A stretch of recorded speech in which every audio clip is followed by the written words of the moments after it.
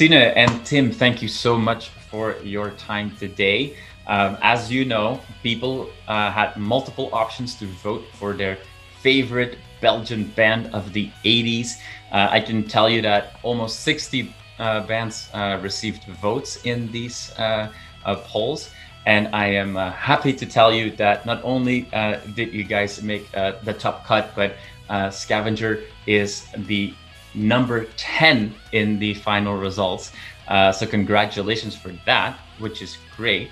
But also, question for you: is it somehow surprising to you guys, especially given that you're both newer members of Scavengers, has had a few members throughout history, but that a band that has its roots, 30, 40 years ago is still clearly so popular with people right now, that you guys are so top of mind? What's your reaction to that?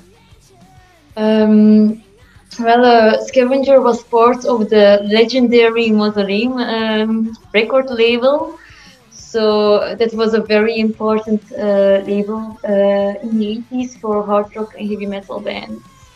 But yeah, still nowadays a lot of people get to know Scavenger, and even the Battlefields album is 35 years old, I think. Still a lot of people buy the CD or the vinyl. There has been a reprint by Golden Core from the Battlefields album some weeks ago. Also a CD. Yes. It's not surprising to me that it is still popular, because traditional heavy metal is still a big thing nowadays. There's like a two-generation thing going on. You have the old fans who perhaps saw Scavenger in the original lineup, know the bands, they saw the bands in the 80s, they lived through the 80s, but all those people also have kids, and they have grown up, and perhaps their kids know the bands as well, and it keeps the scene alive like that. Yeah, so it's not only in the crowd at a Scavenger show now that you see younger people, also on stage, because both of you are with the band for some time now, but definitely not part of the original lineup. For those that are watching this interview that aren't fully aware of the story of Scavenger, how did both of you get involved with the band? Well, actually, it was very funny because I saw a Facebook post from the Battlefields album. It was a post from Mark Herman. It's the original guitarist. And yeah, I was thinking, damn, I don't know this song. Who can this be? And I just checked it out, and I liked it a lot.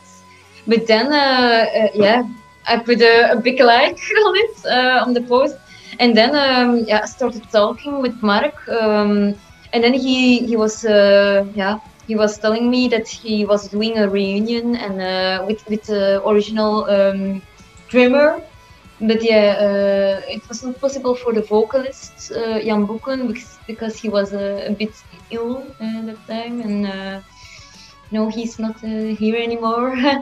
But it was actually a coincidence. It was it was just luck. After Tina got involved, she told me that they were still looking for a bass player, and then I joined them,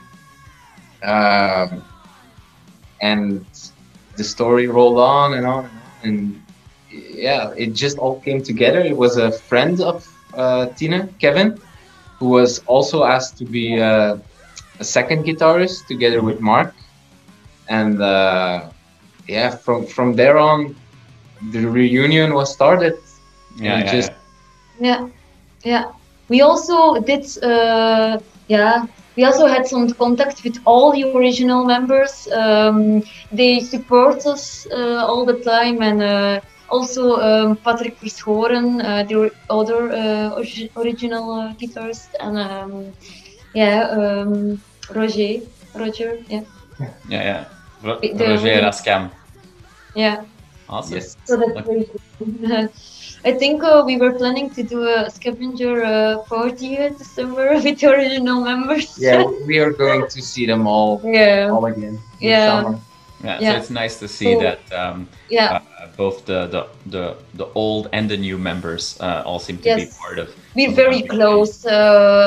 Actually, tomorrow Luke is coming to my place, so for just having a drink and a nice talk. So yeah, it's cool that we have a very good relationship with all the members of Yeah. the original lineup. Yeah, no, for sure. So, you already mentioned the classic album, Battlefields behind you there. For both of you, playing this music, is there, given that it's such a classic album in Belgian metal history, is there a particular song that you both really love playing live that you can't wait to play on shows again? Or are you a little bit more looking at new material that you guys are writing, or is there that one song that you really want to play again? For me, it's also, of course, the new songs, but Battlefield is my favorite one because it has some kick-ass guitars and yeah, it has a great vibe and it gives so much energy and yeah, it's really a cool song. I love to play that song live. Yeah, for you it's into the fire. I know it already. Yeah, for me it's into the fire because it has the perfect mix of everything. You have the catchy shout chorus, you have the great melodic riffs, the great solos. Yeah. It's an instant classic in my mind. So we've seen a new single. We know that the band is working on new shows and maybe more. All the fans, what should they know? What can you share with us? Well, we're working on a full album. Some weeks ago, we did the drums. All I can say, it's gonna be huge. It's gonna be big sounds and a lot of 80s cheese. Awesome. Well, that sounds good to me. The full album is going to be 9 tracks in total, and it's going to be it's gonna kick you right in the face for sure. All right. So fans of the band should have by now the new single, obviously. If not, they should get it. They should get the reissue of the Battlefields album that is coming out now. And they should know that a new album is coming out, which can only mean that now that the COVID restrictions are getting, slowly but steadily, we'll get over the COVID restrictions and then we will see Scavenger on stages again as well. So exciting times. Awesome. Well, Tine and Tim, I want to thank you again so much for being part of this project. It's great to see how popular, old school Belgian metal has become again in many ways because of social media and people sharing videos, and kind of similar to tape trading in the 80s, if you think about it. So that's awesome to see. So thank you again, and congratulations again for being voted as one of the top 10 Belgian bands of 80s metal. Yes, that's cool. Thank you for your time. It was a great talk. Thank you for the opportunity of talking to you. Yes. Great.